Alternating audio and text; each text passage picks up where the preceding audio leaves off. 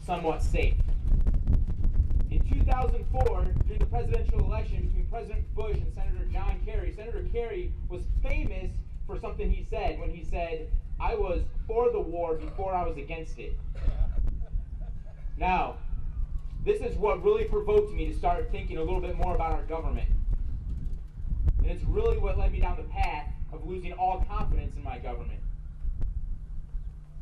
Because the first question I wanted to ask him was, what kind of principles keep you guessing whether or not you're for a war or against a war? Where's the principles in that? Right about that same time, the reason it was really probably beginning to agitate me is because two of my buddies from my squad had been killed.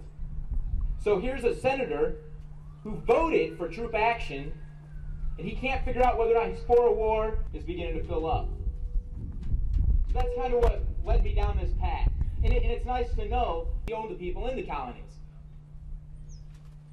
Back in 1776, when America was part of England, there was this doctrine of law known as the divine right of kings. Anybody heard of it? What this doctrine of law says is that the people do not have any rights whatsoever. In a monarchy, the only person who has any rights is the king. It is the monarch. The king has all sovereignty. That's why we're losing our freedom and our liberty today, because people don't know what to look for when it disappears. Take, for example, this. The Bill of Rights is a list of rights that the American people have. Not rights given to us by our government, but rights that were just specifically enumerated for extra special protection. One of those rights is the Second Amendment. It says the right of the people to keep and bear arms shall not be infringed. Now I'm going to explain real quick sovereignty and rights, and then I'm going to go back to the Second Amendment. The right of the people to keep and bear arms shall not be infringed. Freedom, sovereignty, liberty is something that you have that is inherent in you, like Thomas Jefferson wrote in the Declaration. Unalienable rights. We are endowed by our Creator with certain unalienable rights. An inalienable right, a right, or sovereignty, that's something that God has given you. And mankind cannot legislate that away. They can try to take away your freedom of speech, but they can't really do it. They can write something on a piece of paper. They can't really do it simply because your thoughts and your expression is something that is inherent in you. It cannot by any means be extracted from you.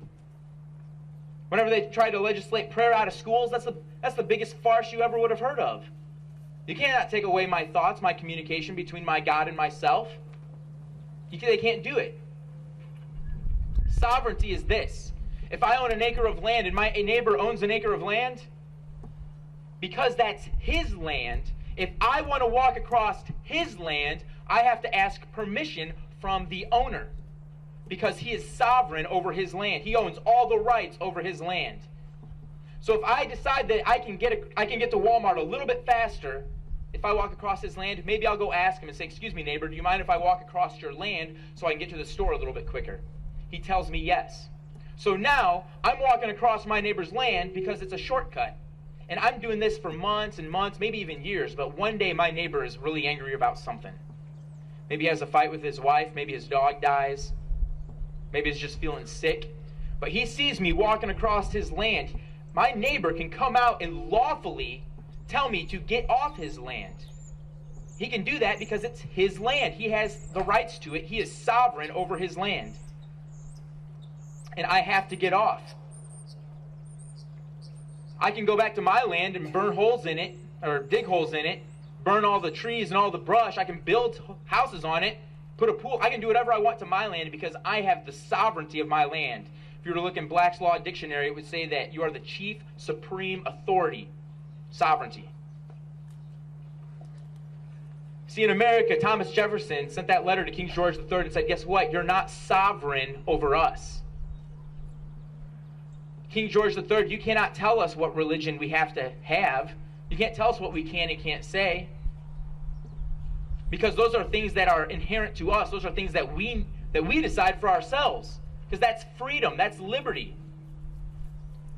So the Second Amendment to the United States Constitution says that the right of the people to keep and bear arms shall not be infringed. It happens to be the only amendment that specifically states, not just here's your right, but it also goes further and says, and this right shall not be infringed. It's the only one that says that. But it also happens to be the only so-called right that we have to ask permission to exercise. So if we have to ask permission to exercise a right, it's only because it's not really a right. The federal government has made a claim of ownership on our right, and they are trying to take it and hold it as their own. And they can get away with it as long as they make us ask permission to exercise our right. You don't have to exercise permission from the government to go to church, do you? You don't pay taxes to go to church yet. You don't pay taxes to open up your mouth and talk. You don't have to ask the government for permission to speak out on certain issues. But for some reason, the Second Amendment is the one right that we have to ask permission to exercise, only because it's not really a right.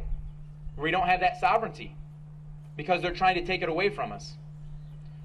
That's the example I'm using to kind of explain what rights and sovereignty are. Freedom is more than being able to choose between Taco Bell and Burger King. Freedom is a deep philosophy that God's given to us, and our failure to acknowledge that is a failure to all mankind and our posterity. And it's the reason that America is in the shape that it's in right now.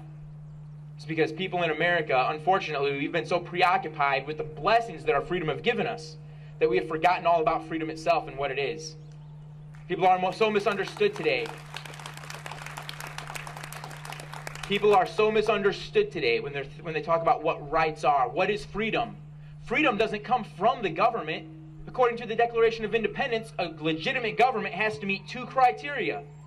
A legitimate government only exists to protect our rights. That governments are instituted to protect our rights. That's what the Declaration says.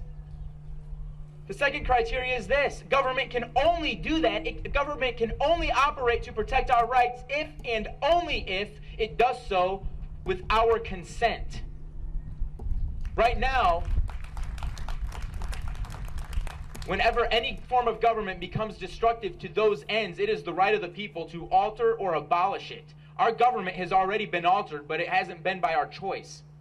Our government has been altered by a ruling elite. People who really do think that they're better than everybody else. Our Senator Claire McCaskill, I'm not afraid to name names, I'll tell you. Senator McCaskill went to a town hall meeting in Hillsborough, Missouri, and the crowd there, probably about 2,000 strong, overwhelmingly throwing forth a wall of voice and noise right at her, telling her that we don't want the health care bill. It was a bill at the time. And our senator had the nerve to look out over the crowd and shush everybody and then say, "Don't make me use my mother voice." This is somebody who is supposed to be a servant of the people. And there's a whole lot more to be said about what the role of a United States Senator is. And she's completely misguided. And I seriously doubt, and I am extremely confident in saying this, that I seriously doubt she's ever even read the Constitution. She hasn't even read the bills that she voted for.